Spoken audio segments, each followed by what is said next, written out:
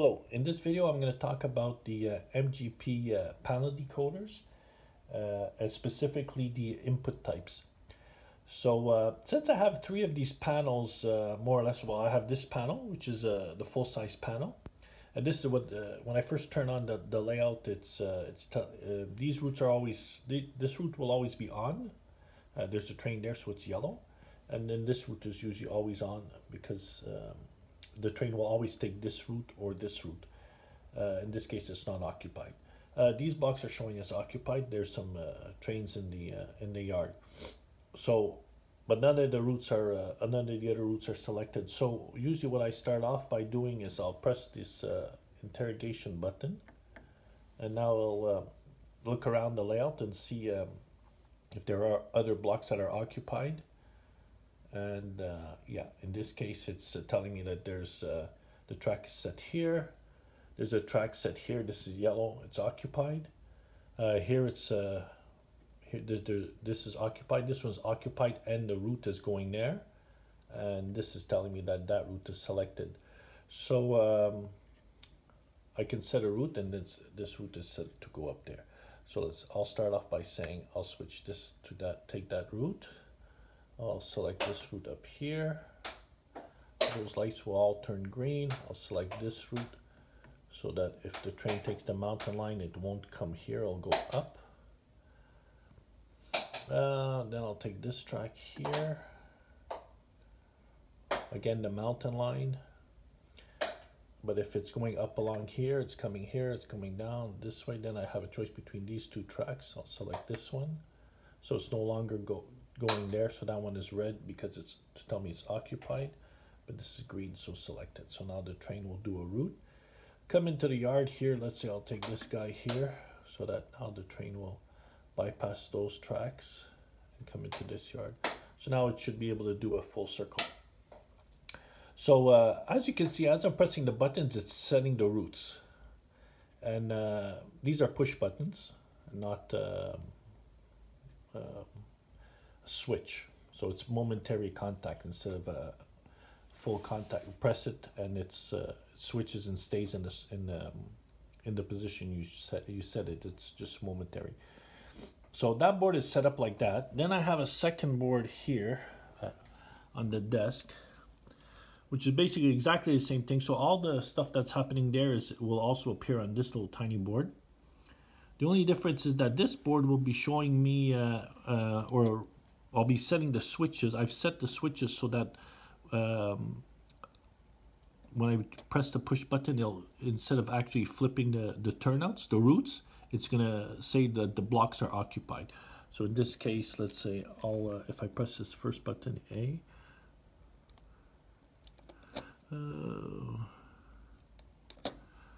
so it's telling me block A is occupied now. If I push this button up here on the route, these buttons are a little finicky because they're rubber type, and you have to have a good good contact. I'll use a hard surface. Let's see. It's not sitting in a box, so it just falls over. There, now that block's occupied. I could say, let me see, another route I'll say is occupied will be, we'll choose this one here.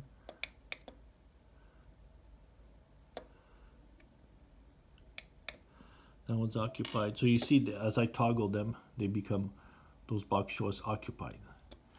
And now another board I have here, which is again exactly the same kind of board, but these switches are programmed so that when I press the button, instead of actually selecting it does select the route, but it's actually telling me, see, I'll press it here, telling me that it's green. It means I've selected this route, and then now I've unselected it. And if you look back at this panel here, as I press it there, see all the other panels get updated. But the difference is that in this case, in this board, I'm telling it the status of the route, like set the status of that route, as opposed to set the route itself. Don't flip turnouts. Like you can hear, there's no turnouts that are flipping. I'm just saying that the block, the route is selected. So in this case, again, the route is selected is green. Press it again, it's off. this board is about block occupancy. So if I press this button, let me use the pin here.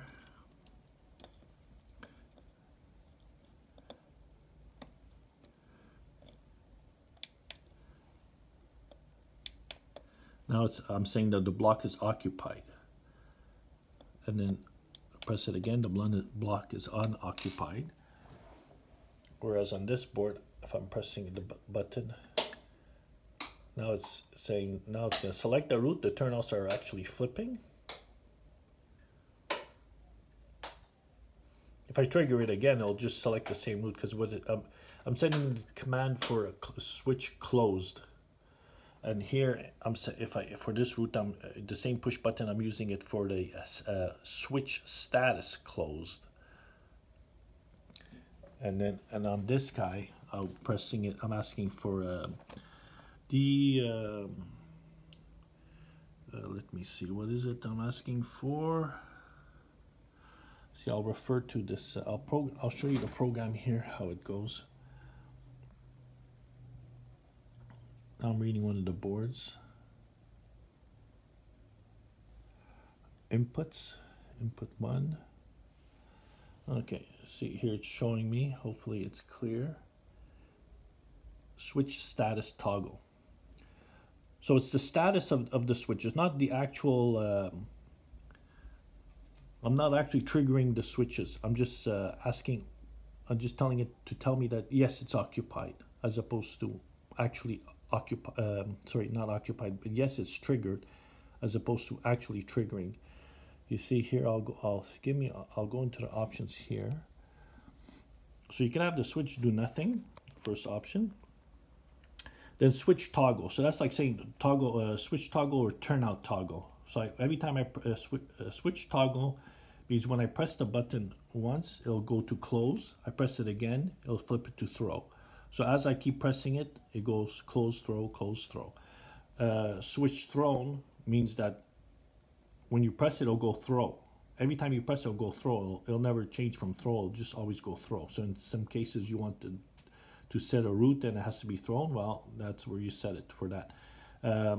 Then switch closed is usually, when you select routes there, you never select the route as a switch thrown. You always select the route as switch closed. And then it checks there's a route table that you identify what the routes are. And there's a combination of turnouts in there. And then once you say that group of turnouts is closed, then that means that it'll select all those turnouts and put them in the closed position. Switch closed thrown, that's for when the button is activated, the order is set for closed. And when released, the order is set for thrown. So it means you press and hold it, it'll go close. You release it, it'll go thrown. And you would use that if you're instead of using push buttons, if you're using actual toggle switches. So you would flip the toggle up. So now it's locked in one position.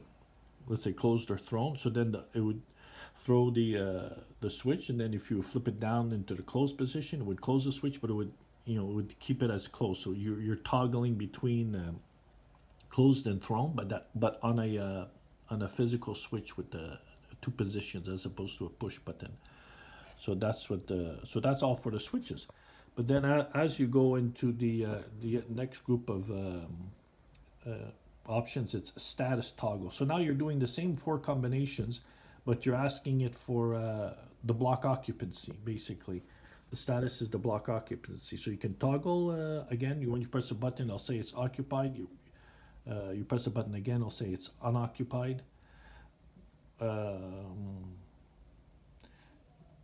Yeah, so let me see, switch toggle, status toggle, status occupied, status free and occupied. Then you have the interrogation button, which is it asks the system, what are the state of what's the state of all the block occupancy and switches. Then when you get down to here where it says switch status toggle, that's the one that I was just showing on the other panel, where you're triggering saying that the blocks, not the blocks, sorry, the turnouts are selected, but it's not physically flipping the turnouts. Because one of the things is the way the system works is if you send a command to toggle a switch, like in the beginning up here, switch toggle, switch thrown and such, you can tell it to toggle the switches, but the system, the loconet needs to get like a reply back to say that it's actually done. If you want a light to go on, because the LEDs go on by receiving a status. So if you don't set it as to receive a status, and then you just set the switch. Oh, when I press the switch, it's gonna throw that turnout. Fine, it'll turn the turnout, but you never get that's why they have an option called auto answer, so that when you flip the switch, that it will send a command on loconet to say I flipped the switch, but then if you enable the auto answer, then at the same time it'll say yes, the switch was flipped. So you can keep those two things together in the case of auto answer, or separate. And the reason of separate is that, let's say on the turnout you could have a little switch, you can have a tortoise motor that has a contact underneath for a switch contact. So when the switch is when you press the button to energize the coil or the motor, it'll flip the turnout. And then if the turnout doesn't flip, you don't want to have an auto answer. Let's say you say press the button and it says, yeah, I sent the command, but I don't know, the wire was disconnected or something. It thinks it sends it, and then right away it'll send, yeah, I flipped it, but you're getting like a false positive. So if you end up having a switch contact on your coil or on your motor or whatever it is, you can have that be the feedback, the switch feedback.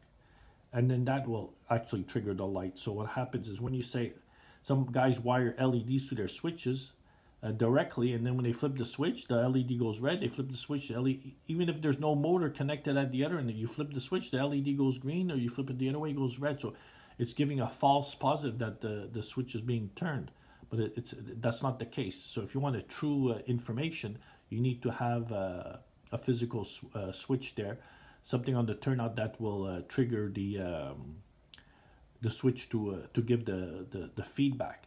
And that's what these guys are doing at the bottom here. You're telling it the switch status feedback. So that's where in the third panel where I'm saying I press the switch and it's telling, yeah, that turnout's been selected or not. So in some cases that's what you might want. So at least the option is it's given you here in this menu to flip those options. So it sounds a little complicated, but at least it's giving you more information. I mean, these are options you could use or choose not to use. But since I had a couple of boards here, I wanted to test out how these things are doing. The other option it's giving me at the bottom is send track power on when I press the button, or I could set another button for set track power off. I guess there's no toggle between on and off down in here. So so that's a bit how these boards were set up. So hope that's some good information. Thanks for listening. Bye.